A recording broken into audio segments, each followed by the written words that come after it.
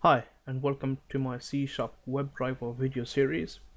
In this video, we're going to continue where we left off and have a more detailed look at using NUnit to run our WebDriver tests.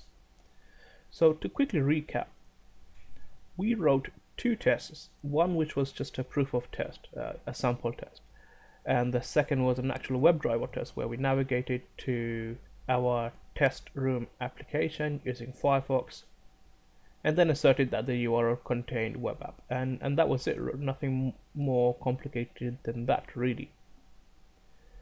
We also looked at using NUnit as an external IDE to run our tests. So the first thing we should probably do is just make sure that our test still works and that nothing has changed. So this would be effectively a foundation to begin from. So I'm just going to go and hit the run button and just make sure both tests pass.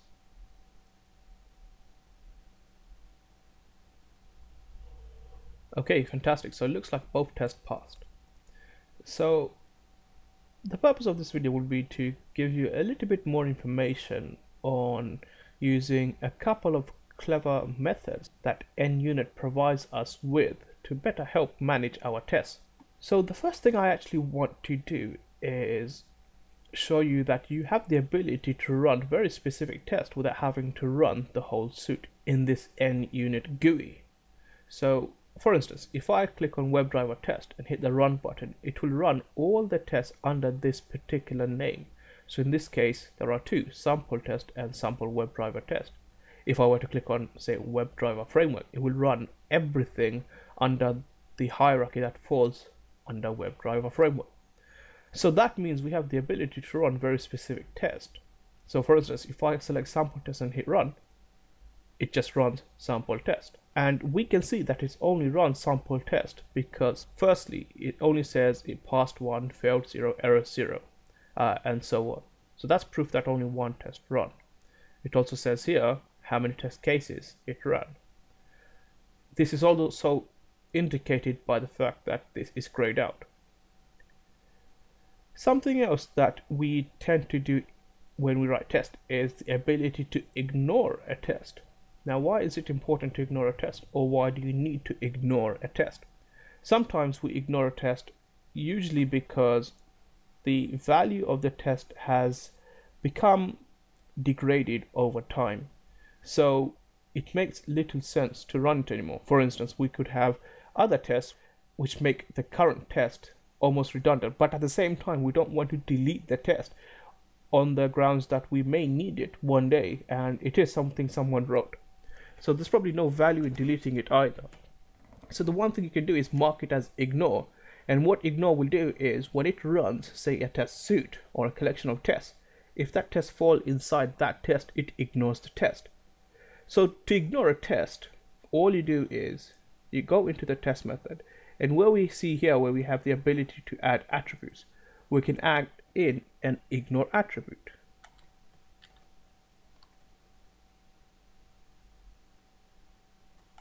What this will do now is this couple of attributes is basically saying this method is a test, but it is also an ignored test.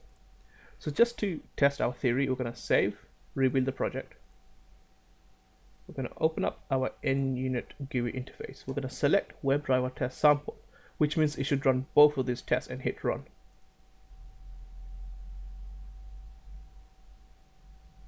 And now if you look, we can see that it had a total of 2 test cases, but it ignored one, and we can see that this ignore is indicated with a question mark. So this is how you could ignore a test, assuming you need to ignore a test. Now, another important concept of writing a test is to have the data inside the test more relevant to the test and to reduce any unnecessary noise inside the test. So in our WebDriver test, if you have a look, what we're doing is we are basically saying that this is a sample WebDriver test. So at the moment, everything inside this test is basically code that we are using to get our head around how to write tests. But ideally, when we start writing tests which actually mean something to us, tests which bring us value. We need to reduce as much noise as possible inside the test. This is for two reasons.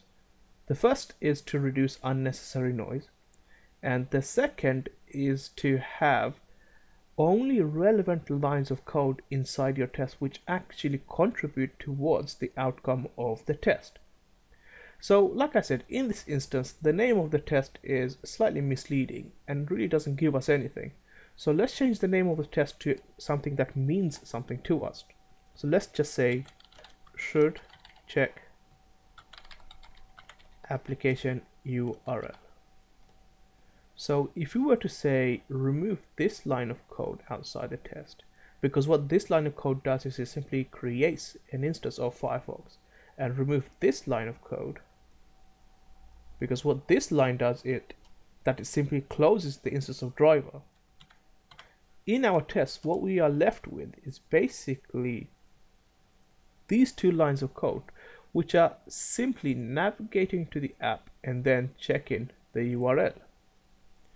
So this test is now much more code friendly in that it now tells us exactly what the test is doing and also reflects what the name of the test is. It doesn't try and go over the top, and the test itself doesn't try and handle responsibility of other actions that it really shouldn't. All the test does is what it is meant to do, and in this case all that it is doing is checking the URL.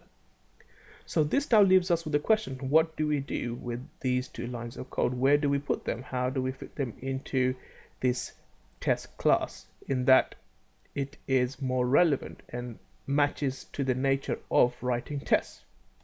Well, one thing we can do is we can write these tests inside, say, some kind of test method that we can call inside of our test. So let's just say something like public void setup,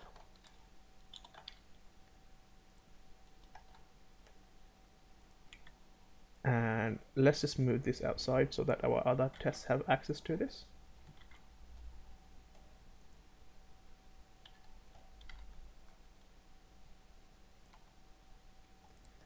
And public void teardown.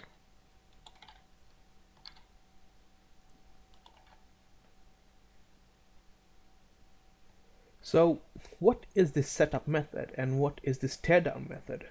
The purpose of the setup method is to basically, in this case, have some way of setting up our driver so that it doesn't have to happen inside the test.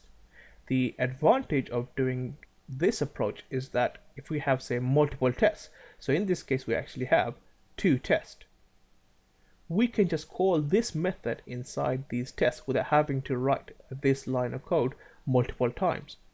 So this helps us on 2 fronts. First, it helps us reduce noise inside the test, and it also helps us repeating the same line of code inside multiple tests.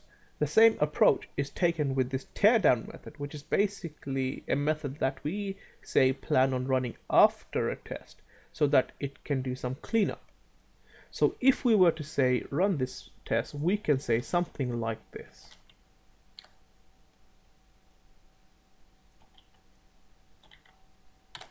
So when this test now runs, it will basically call this setup method, which is going to create the driver for us.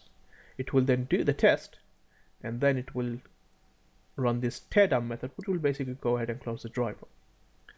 But before we go ahead, there is a slightly flawed approach to this, and that is we are still doing stuff inside this test which is not necessary or should not be part of this test. So although this makes it a little bit more cleaner, this actually doesn't solve our original issue, which is we're trying to use this code in our test, but at the same time we want to reduce noise in our test and make the code inside our test much more relevant to the test. So how can we do this? Well, luckily NUnit, and like many other testing frameworks where we have this concept of tagging a test with an attribute, we have the ability to tag other methods with other attributes which have distinct purposes. NUnit provides us with this setup tag. or setup attribute. And what this attribute in this case does is it marks this method with this setup attribute, but it also says, or rather the purpose of this is that this method would run before each and every test case in your test class. So what will happen here is it will basically run this method before running this test, before running this test, and it will run each time for any given number of tests in your test class. Similarly, we can mark this teardown method with the teardown attribute. And what this will now do is it will now run this teardown test after a test has executed. So just to prove our point, let's write some console writes.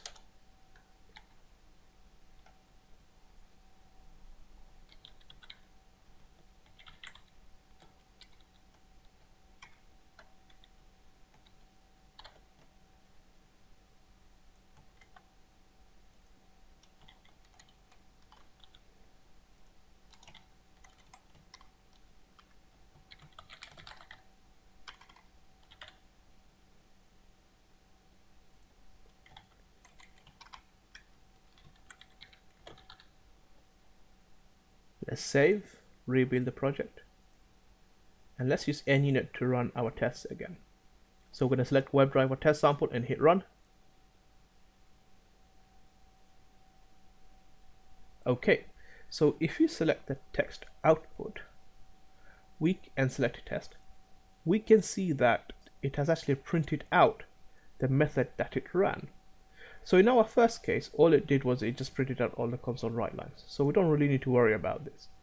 But for our second test, we can see that it first ran the setup method, followed by the test case, followed by the teardown method. So if we go ahead and remove this ignore and save, rebuild the project, and run again in NUnit,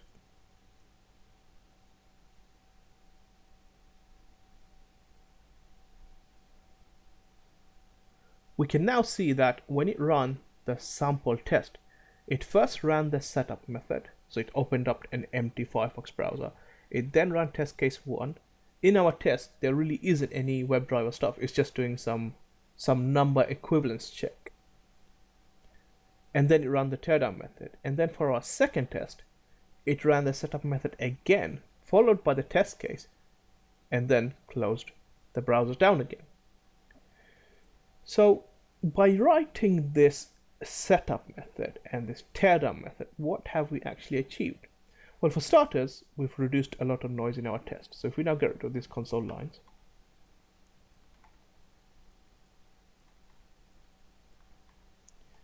we can see that the code inside the test is now much more relevant to the test. We now have the ability to write multiple tests without having to worry about handling the driver, because this is now done in other dedicated methods inside the same class. And going forward, we have now the ability to better manage our test code. So in this video, we've learned a little bit more about NUnit, in that we have the ability to ignore a test, but also more importantly, we have the ability to better manage our code and make our tests give us more value and make them more manageable in the long run. And that's it for this video, folks. Thanks for watching. Hi guys, I really appreciate you watching my videos, and if you liked it, give it a thumbs up. If you already haven't, hit the subscribe button below. Also, follow me on Twitter, Facebook and Google. Links in the description below. Until next time, ciao.